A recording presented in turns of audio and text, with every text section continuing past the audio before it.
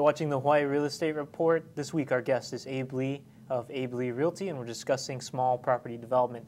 Abe, can you discuss about the other types of residential zoning, R7.5? Well, we talked about R5 just a few minutes ago, where you need to have so many square feet to build a duplex or two families, two detached homes. In R7.5 zone land, the square footages differ, and it's 14,000 square feet minimum to build a duplex, which is really, quite a large number of square feet. And then if you want to build two detached homes, then you need 15,000 square feet.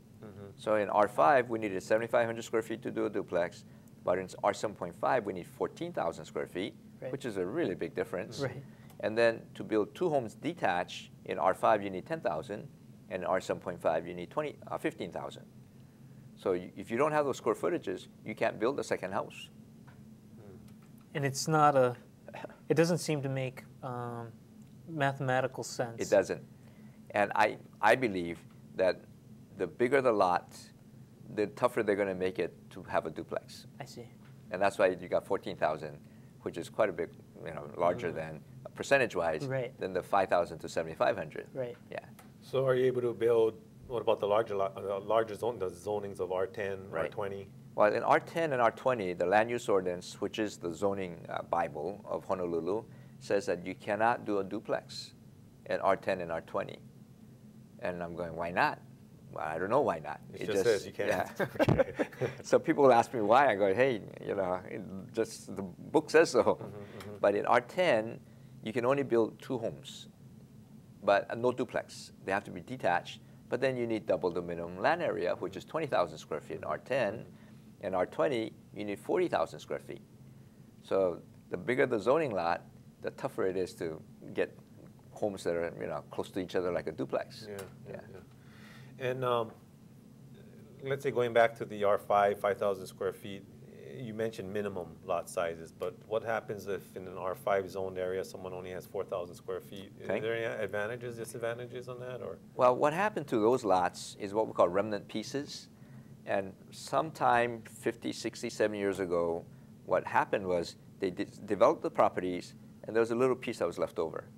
And the developers didn't know what to do with it, so they divided to a small lot. Those are what we call substandard lots. And we have lots of in Manoa, in fact. My neighbor had a lot like that, where it was R7.5 zone land, and my lot was 14,000 square feet. But the lot next door was only 3,500 square feet. 3,500? Yeah. The minimum lot size, R7.5. Okay. Wow. So it's a 7,500 square foot lot. It was a remnant piece. And if that house burns down, some people think because it's substandard lot, they can't rebuild. And the truth is, the city must allow you to rebuild on any given lot as long as it is a legal lot of record. So even though it's substandard, they have to let you build. I have a funny story. This lady came to me on an open house one day, and she goes, oh, my lot is really small. This is in Manoa. And I said, what's your zoning? She goes, she don't know. But in my neighborhood, so I figured it's 7.5 like mine. And she said, my house is so small. I'm sorry, my lot is small and I have a house. And every night I pray that it doesn't burn. I said, why? Because she said, my realtor told me that I cannot rebuild. I said, that's not true. You can rebuild. So I told her, go pray for something else, but not for a fire. So I gave her the number of the Department Land Use, DLU back then, Department of Land Utilization. I said, here's the number, call them up, and let me know if I'm not telling the truth. She never called me back. So I imagine she prayed for other things, but not for no fire. And so we get different information or misinformation from people, and they mean well, but it's wrong. So if it does burn down and you have the substandard lot, you would have to build according to the current code. Right. So your footprint might be smaller. Correct. You can they allow you 50% lot coverage on the building. So if you have a 7,000 square foot lot, you can build a 3,500 square foot home under the roof, first floor. Then you can go 2 stories, and you can actually double it, as long as you have the right setbacks. So setbacks govern what you can or cannot build, as well as a 50% lot coverage.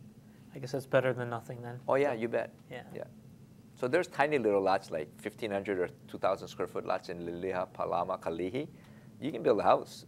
It's just going to be really skinny. Right. Right. And parking underneath and second floor living.